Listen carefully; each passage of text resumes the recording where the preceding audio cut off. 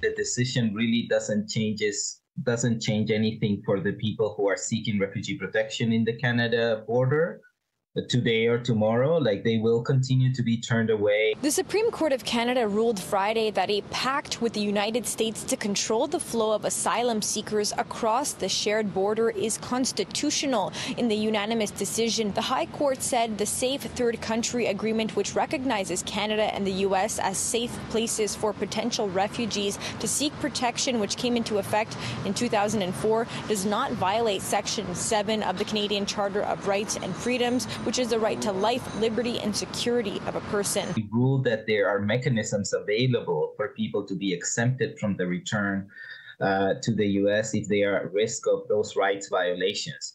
But although I'm going to say that these mechanisms do exist in law, in practice, they're not operational. Under the agreement, migrants must seek asylum in the first of the two countries they land in, making it illegal to cross the border and seek asylum in the other country. In 2022, 39,000 people claimed asylum after crossing an unofficial border point into Quebec, the most popular being Roxham Road between Quebec and New York. It puts lives at risk.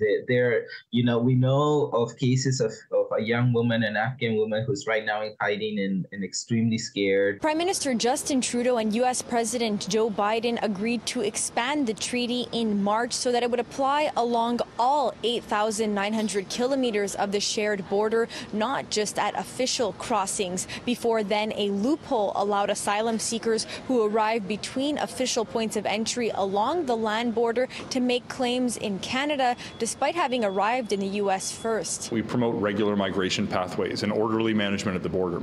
And part of the path forward is going to include not just welcoming significant numbers of vulnerable people, but helping build capacity in parts of the world that struggle to keep up with the extraordinary demands that irregular migration is placing upon them. The case was sent back to federal court for review on whether the policy is a violation of Section 15 of the Charter guaranteeing equality rights. Women, they're being detained in the U.S., their rights being infringed.